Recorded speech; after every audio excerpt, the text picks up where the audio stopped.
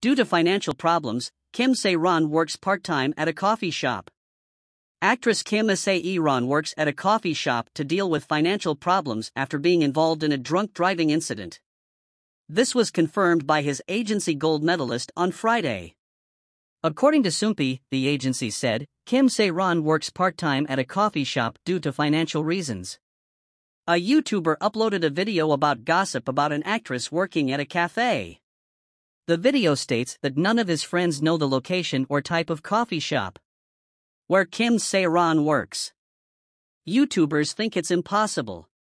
The news also led to speculation that Kim Sae Ron was forced to seek additional money to pay compensation, peace money, and propaganda sanctions. Financial difficulties stemmed from the events of May 18, 2022. At that time, Kim Sae Ron was accused of drunk driving. Kim Sae Ron has apologized for the incident and is willing to pay for the damage caused. Since this incident, Kim Sae Ron has stopped all activities. He said he visited several businesses damaged by negligence and paid compensation for the damage.